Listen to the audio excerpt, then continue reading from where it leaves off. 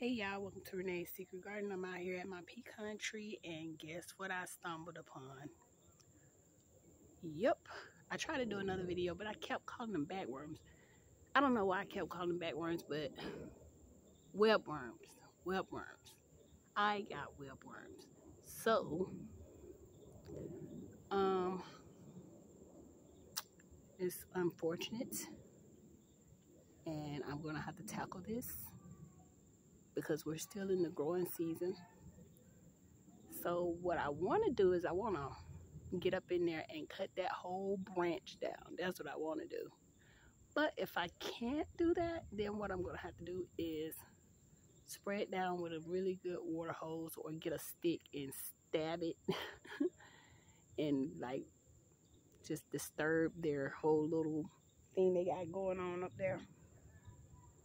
And I want to show you guys how bad it is.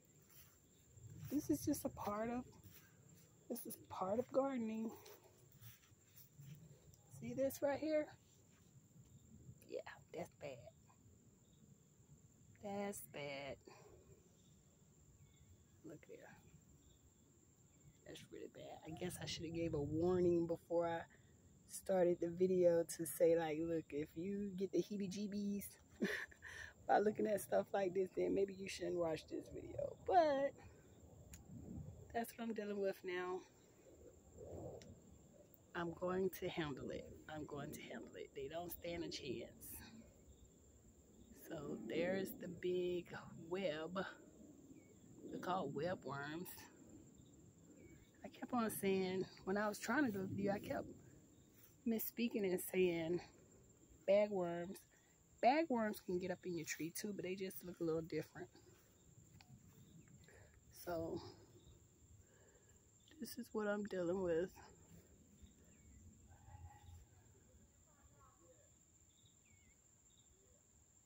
And it's kind of high up there.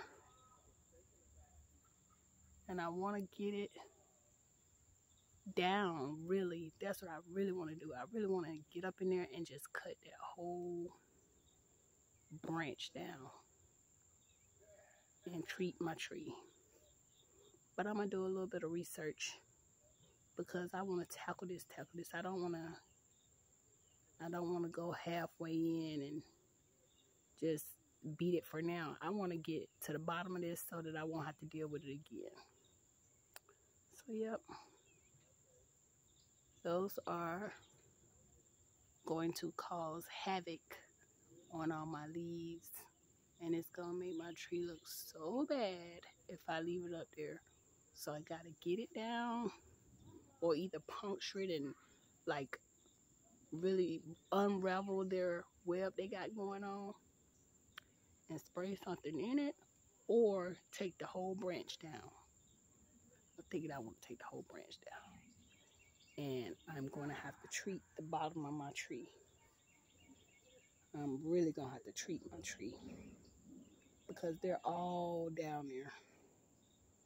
Just all, I mean, oh my God. When I first saw it, y'all, I was like itching so bad. I was like, oh my God, oh my God, oh my God, because it looks bad.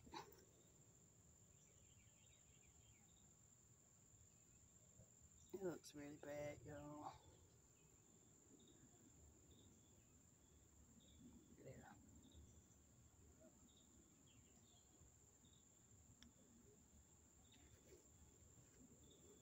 So yeah, I'm going to handle it.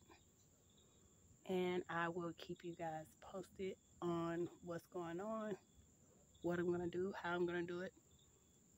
If I can't get up there the way I want to, I might ask my husband, can he back his pickup? Can he back his pickup truck back here and let me just snip the whole thing out? That's what I really want to do. But his pickup truck is a stick shift. I can't drive a stick. So I wonder how much those things cost with the pruners, the long pruners where you could prune from the top of the tree. I saw some in Home Depot recently and I didn't look at the price. Maybe I should go back and look at the price because it looked like I might need one. But anyway, I'll keep y'all posted. Gracias por ver. Thanks for watching.